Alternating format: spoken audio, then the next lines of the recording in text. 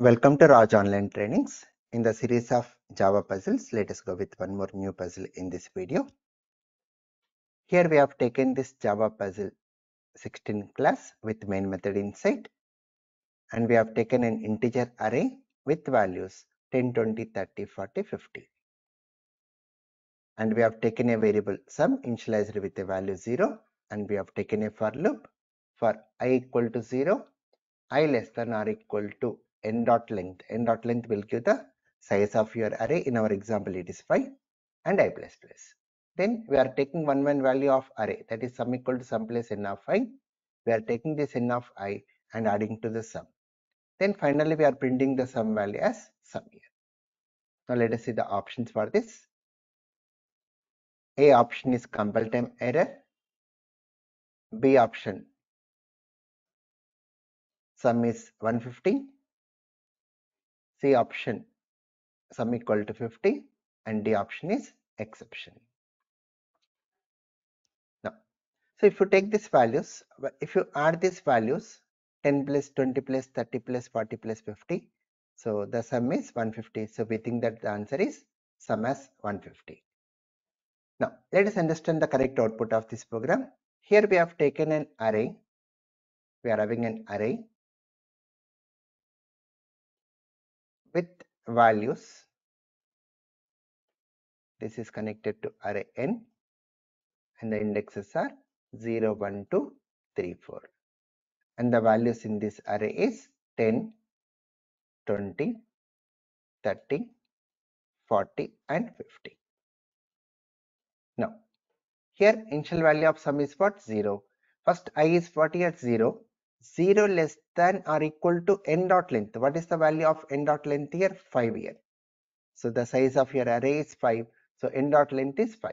So 0 less than or equal to 5. Condition is true. Sum equal to sum plus n of 0. The value of sum will become now. We are having the sum variable.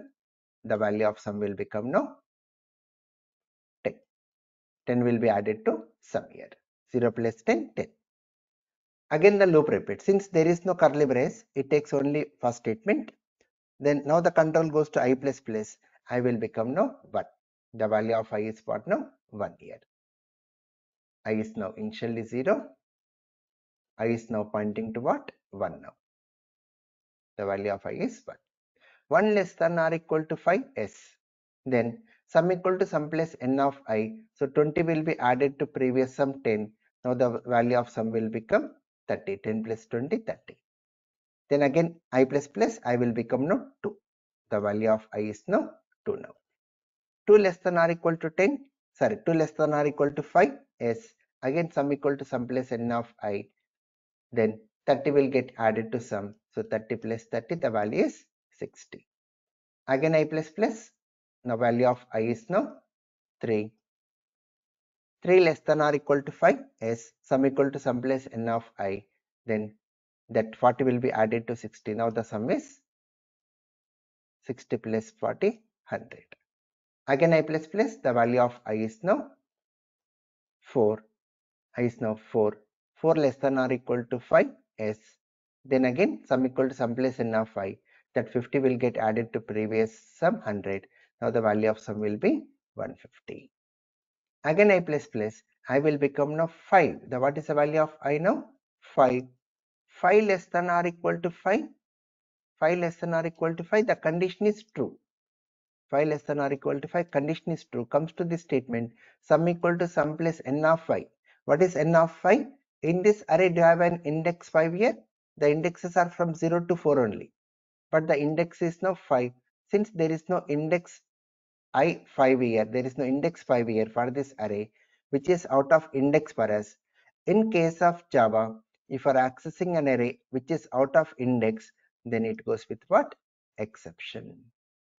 So the correct output for this program is, it's going to throw an exception. D option is the correct output, and the exception is array index out of bounds exception. The exception in what it is going to throw is array index out of bounds exception. So the thing is, we need to observe this equal to symbol here. Equal to symbol. So 5 less than or equal to 5, condition is true.